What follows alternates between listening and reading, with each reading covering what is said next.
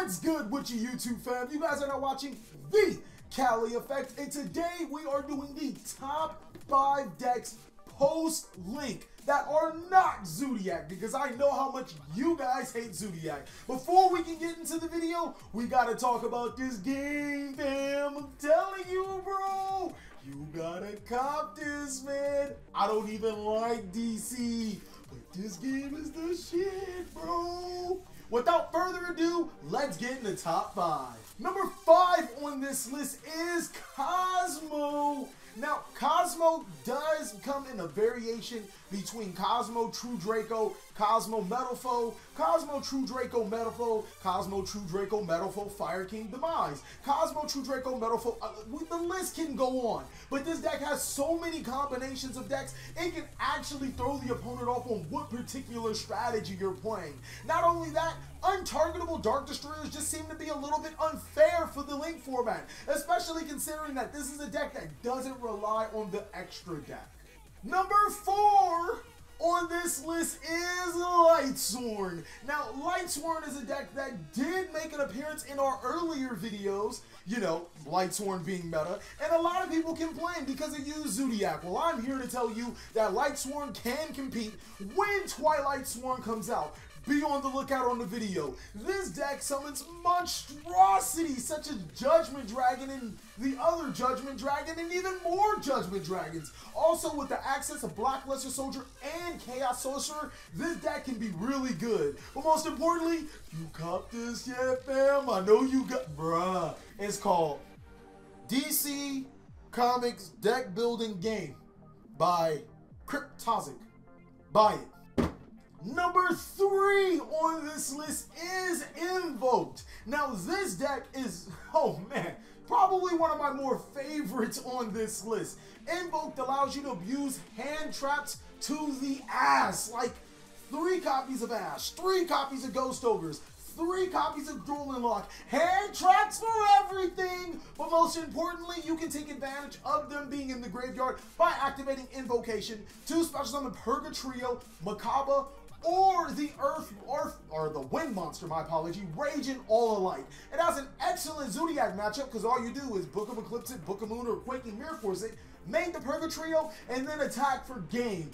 This deck is a genuine sleeper. Number 2 on this list is Dinos. Now, Dinos have been good ever since Rex Raptors hit the scene in the 2000 anime, the original series.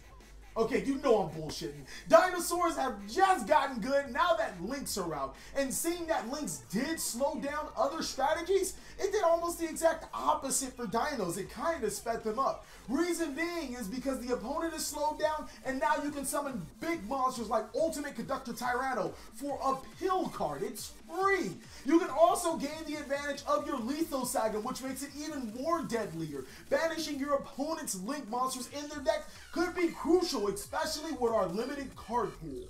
Number 1 on this list is easily the best deck. I'm sorry, until the ban list comes out and hits it, this deck will forever be good. And I gotta say, I did say it was trash in the beginning, then I started playing it.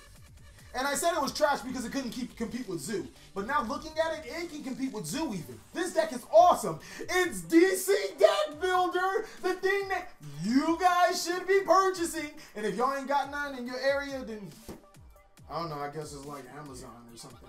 Number 1 on this list is True Draco. That's right, Soldier Boy has made an appearance for Yu-Gi-Oh! And it's coming to you to destroy all your monsters and spells before using them. The biggest proprietor of what True Draco has going for it is a card that's actually of old to come of new. Ignis, the Heat True Draco monster, is a Monarch card, and the respectable stats of being 2400 attack and 1000 defense. That allows you to even abuse further cards such as Monarch's Eruption, Tenacity, Stormforth, and even Domain inside of True Draco. This deck can completely lock your opponent out of the extra deck, as well as already the inspiring combos it has.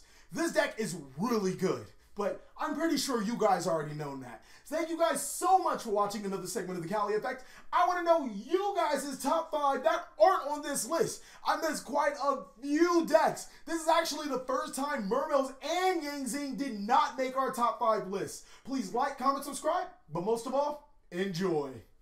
What's good with you, fam? You guys can always catch me on social media, Face Chat or MyGram. It's always going to be the Cali Effect.